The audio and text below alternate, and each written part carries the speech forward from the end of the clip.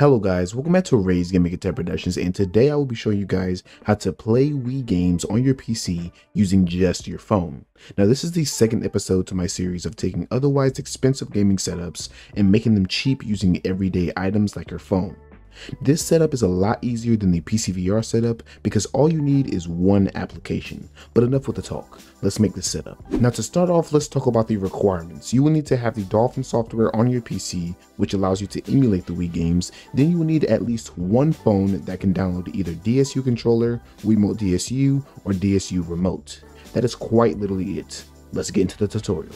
Now once you have the Dolphin Emulator, all your favorite games, and one of the three applications installed on your phone, now go back to the Dolphin Emulator, click Controllers, go to Alternate Input Sources, and then go back to your phone, click the application, go to the settings and scroll down, and you should see your IP address for your phone, and then you should see the port. Now all phones have different IP addresses, so you will need to make sure that each one that you put here all have different IP addresses and they should have the same port.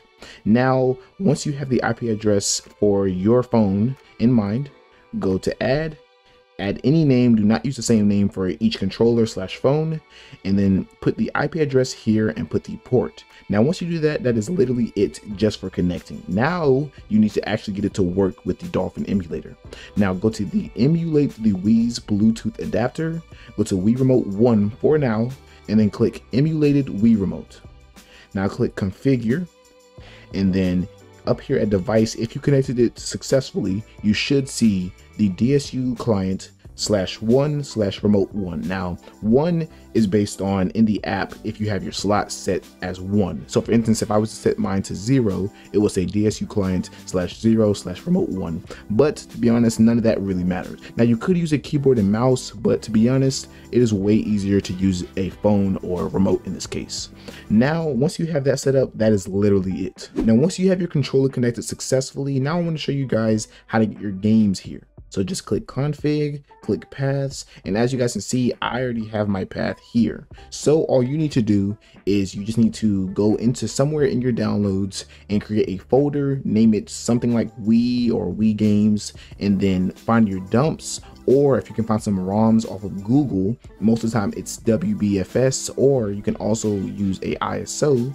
Then you can just put those files into the folder you created, and then go to add, find that folder, and it should show up here, and that's literally all you need. So as you guys can see, I have Mario Sports Mix, Wii Party, Wii Play, Wii Sports, and Wii Sports Resort. So when you guys see gameplay of me actually using my phone to play these games, I'll most likely be using Wii Sports or Wii Sports Resort, but you can add almost any game to this. It's not like Yuzu where some games just don't work, but you can add most games like Wii Sports or Wii Sports Resort. But if you want to make sure that your game can be added to Dolphin just fine, I'm sure they have documentation somewhere where you can see if it works. Now performance should not be an issue since most fun games were made over a decade ago like Wii Sports. Now overall, this is a very fun setup to create and use, and the fact that up to 4 people can play just by using their phone is amazing.